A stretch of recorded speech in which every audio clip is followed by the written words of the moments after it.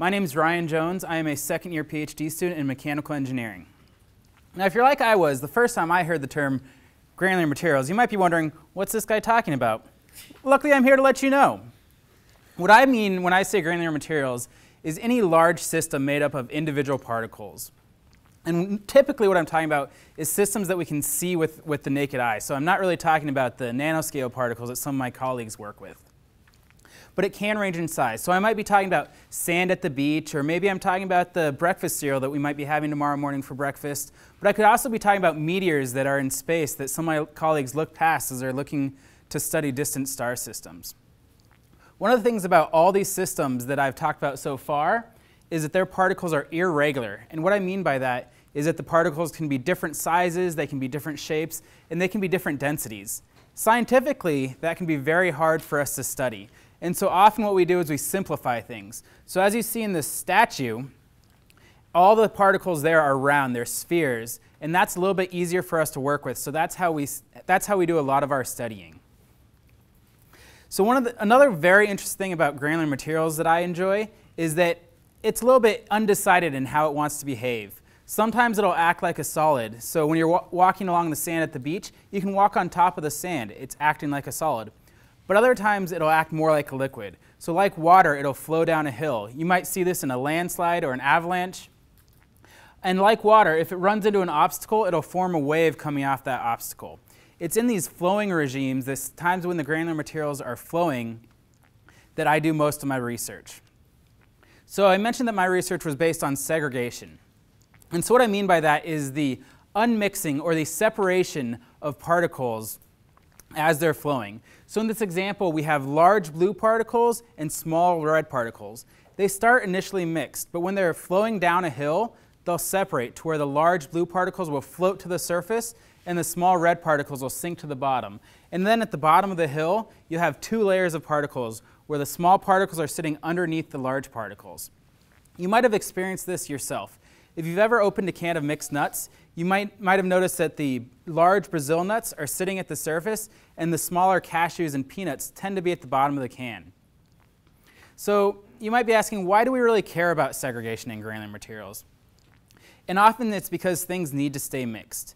In industry, granular materials is the second most manipulated ingredient, and it's only behind water that that happens.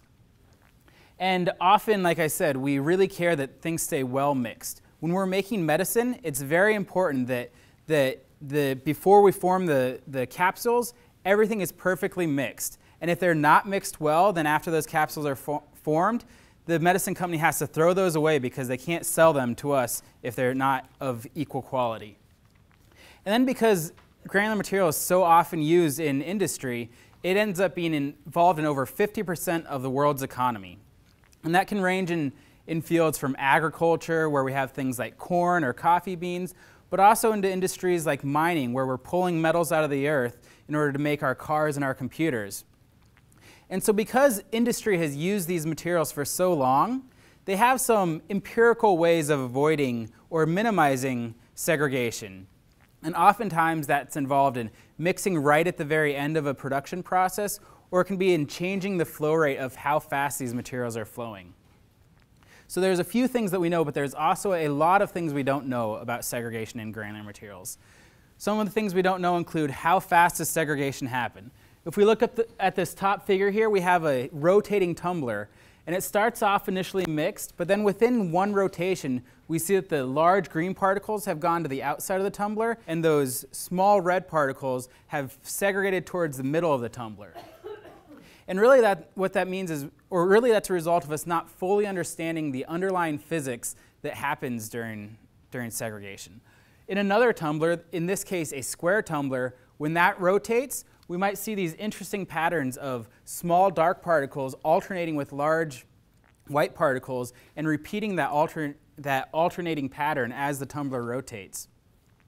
And really from the industrial standpoint, we want to know if are there other ways that we can slow down or reduce segregation in granular materials.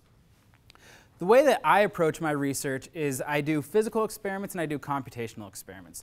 For the physical experiments, it's like playing in a giant sandbox where I'm in the lab and I'm doing experiments and I'm taking data and making a mess, and it's great fun. But then to supplement that, I also do computer simulations, like you see here on your right, where I'm matching the physical experiment, but this allows me to track each individual particle and to try and really learn the physics of what's happening during these segregating events.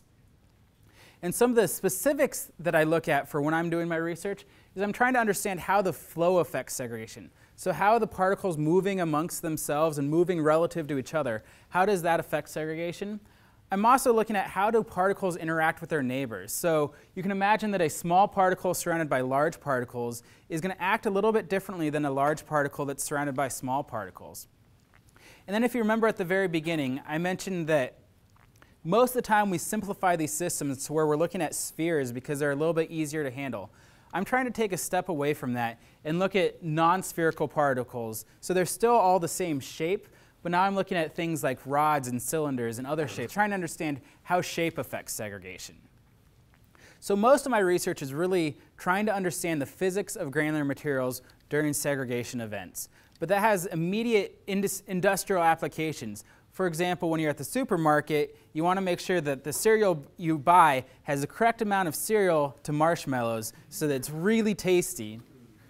But then also it helps industries reduce loss by making sure that they are making safe products, that they are producing what they expect to produce. So the next time you're walking down the beach along Lake Michigan, I think you just might look at sand just a little bit differently. Thank you.